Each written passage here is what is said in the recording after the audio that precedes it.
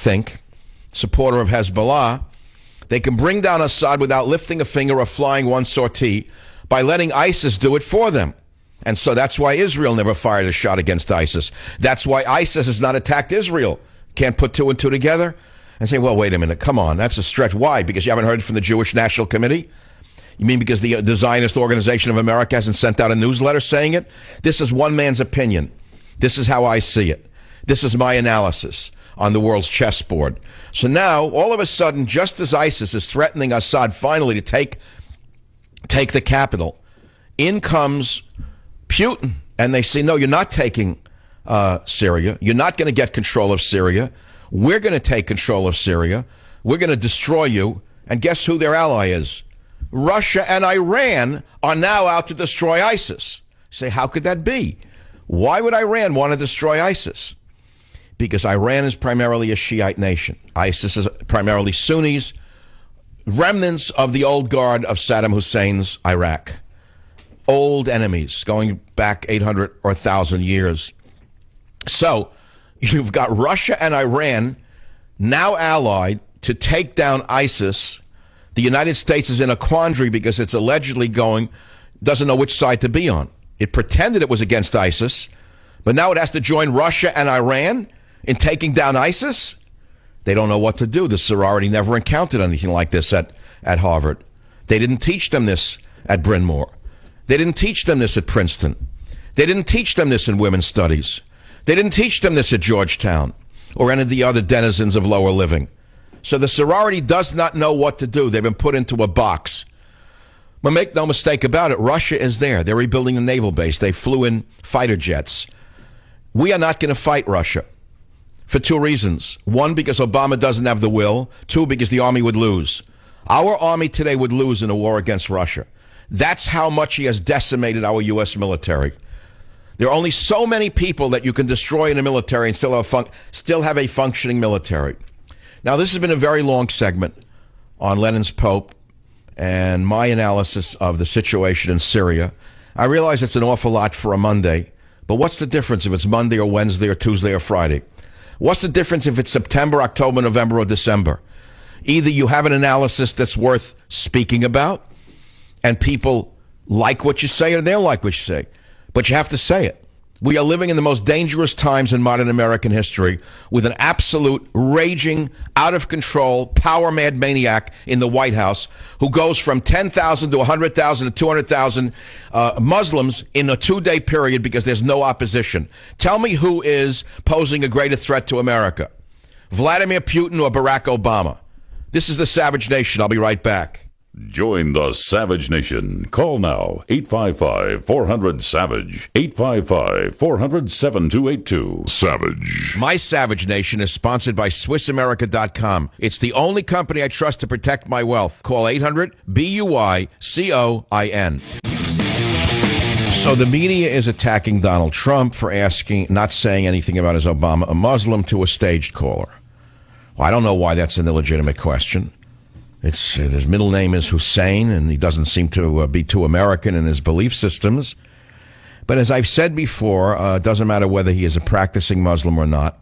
The issue is, what is his ideology? The ideology is certainly not capitalism, nor is it American. He is dedicated to subverting Western, white, European, Judeo-Christian democracy, or shall I say democracies.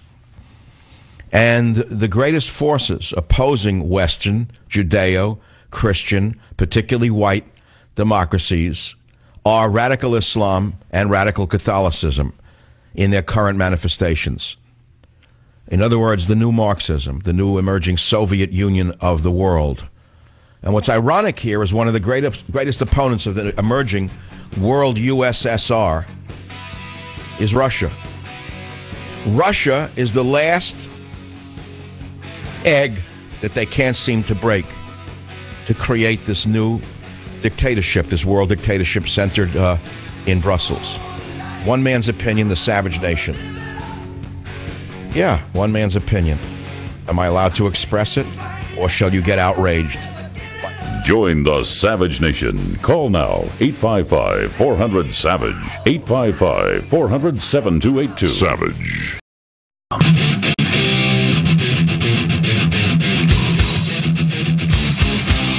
Warning: the Savage Nation contains adult language, adult content, psychological nudity. Listener discretion is advised.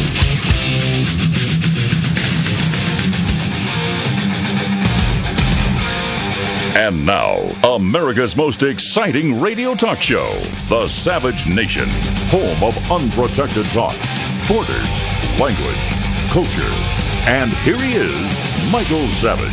You have radicals that are doing things. I mean, it wasn't people from Sweden that blew up the World Trade Center. You have extremist Muslims that are in a class by themselves. I mean, it is a problem in this country, and it's a problem throughout the world. Blue Monday, how are you, Blue Monday?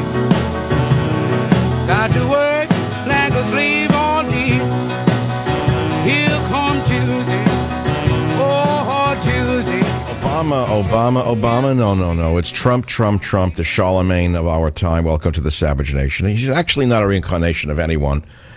And the reason he is hated by the communist, Marxist, drug addicts in the media is obvious. He's saying everything that needs to be said. Ideas that were long suppressed, ideas you've only heard on radio shows like mine, or read on blogs, or on certain great websites. Finally, we have someone speaking for we the people. We are the majority. Make no mistake about it, we are the majority. It's not the drug addicts at the Emmys Awards. It's not the children who went to the High School of Performing Art who are drug addicts but very talented little robots. The little puppets of Hollywood are certainly not known for their thinking, are they? They're known for using drugs and abusing themselves and winding up in rehab. So they have a thing called the Emmys last night, the lowest attendance in history, and some moron they gave an Emmy to right away attacks Trump as a racist. Oh, how exciting. What she learned that? Well, what course did she learn that in? Who taught it to her? Was it Geffen, Katzenberg, Ratzenberg? Was it one of the stooges at CAA who said, here's what you got to say? Who wrote the script for her? Right away, racist. Anyone who says one word that veers out of the party line, Mao Zedong, anyone? Out of the party line? Communism, anyone? Anyone who dares speak outside the party line? Communism, Marxism, Leninism, anyone? You get it? Now you understand what you mean by political correctness and why Trump is resonating. Because we, the people, know that we have one last shot to save the country, and it's him. The rest of them don't even matter. Although, I would vote for any Republican except Rubio over any Democrat. Rubio is oh, God, don't get me started. But let's not go into that. Rubio's not the problem. Nor is he the solution. If you just tuned in, you missed a great hour. My opening Monday was good. It took me a little while to get where I wanted to go, but I explained to you who the Jesuit is in the Vatican. I explained to you who the retrovirus is in the White House. I explained to you what's going on in the world, and I explained it in ways that you haven't heard it before in original language, quoting from my great forthcoming book called Government Zero, which is only available right now on Amazon or BarnesandNoble.com. It should be out in a month, and I implore all Catholics who are thinking people to buy the book just for the chapter on Lenin's Pope. Maybe, just maybe, you can save one Catholic from being sucked down into the vortex that this Pope is pulling the whole church. How's that for a lingo? You like that? The vortex? Yeah, vortex, Wichita Sutra. Vortex, Wichita Sutra. Vortex, Roma Sutra. Vortex, Roma Sutra. Anyway, Pope Francis doesn't understand how to alleviate poverty. George Will, who had ceased being relevant in 1991, suddenly came back with blazing guns and wrote one of the most brilliant analysis of Pope Francis's communism, Marxism, Leninism, whatever you want to call it. In the most succinct article ever by George Will since 1991 finally appeared. I know the guy saved himself with this in the National Review, and I know you can read it for yourself. And I won't quote the whole article, but some of it is worth reading. And people occasionally, he goes on to Francis, who I affectionately call the bouncer, because he was not born divinely. Francis is actually a man, whether you know it or not. I know many of you don't know that. But Pope Francis was actually born of a woman. He was not divinely created somewhere in heaven and then put into the Vatican. He was born of a mother and a father. But he doesn't even understand that the communism that he grew up in his native Argentina would actually devastate the poor on whose behalf he pretends to speak. And George Will says it best. Some of his woolly sentiments that have the intellectual tone of fortune cookies are these, such as people occasionally forgive, but nature never does. And George Will writes, the Vatican's majesty does not disguise the vacuity of this. Is Francis intimating that environmental damage is irreversible? He neglects what technology has accomplished regarding London's air. And then he says, the earth is becoming an immense pile of filth. Hyperbole is a predictable precursor of yet another UN climate change conference, the 21st since 1995. Fortunately, Will writes, rhetorical exhibitionism increases as its effectiveness diminishes. And he goes on to what Francis has to say attacking air conditioning.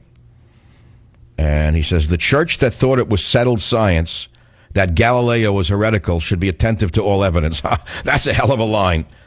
Jerry Brown should pay careful attention to that since he himself is a fellow Jesuit. Did you? Oh, you didn't know that? You didn't know that Jerry Brown and the Pope practiced the same economics? The church that thought it was settled science that Galileo was heretical should be attentive to all evidence. And then he attacks excessive compulsive consumption and talks about air conditioning, which is a sin.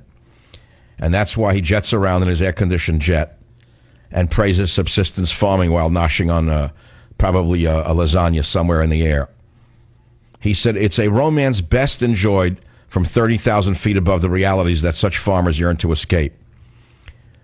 And he goes on. And the most important part of this thing about the bouncer from Rome is Francis's Argentina, where Argentina once had the 14th highest per capita GDP. It's now 63rd as a result of Francis's agenda for the planet. Another, the same agenda of redistributing wealth that they've been practicing in the country in which he grew up, when he'd like to do it to the world, will bring the GDP down to around the world. And he says, as the world spurns his church's teachings about abortion, contraception, divorce, homosexual marriage, and other matters, Francis jointly makes his church congruent with the secular religion of sustainability. It's pretty well written, and it's beautiful. He stands against modernity, rationality, science, and ultimately the spontaneous creativity of open societies in which people and their desires are not problems but precious resources. Americans cannot simultaneously honor him and celebrate the nation's premises. Beautifully put, George Will. Congratulations. Not that he cares, of course. He's so above me that it wouldn't matter whether Michael Savage praised him. He's way above all of us, you see. I also talked about Syria and Russia, which I'm not going to repeat myself again, but I'll take some calls now. And before we do, here's a few other stories that I didn't get to. New York Times, of all places, published this, which was shocking. U.S. soldiers told to ignore Afghan allies' rape of boys. At night, we hear them screaming, but we're not allowed to do anything about it. Oh, really? Our Afghan allies rape young boys as part of their culture? Yeah. So when U.S. soldiers try to stop them, they were threatened with court-martial by the useless idiots in the Pentagon. Useless, what Pentagon? Could you imagine what it's become? It's more like a pentagram rather than a pentagon. Under Barack Obama, the Pentagon has become a pentagram.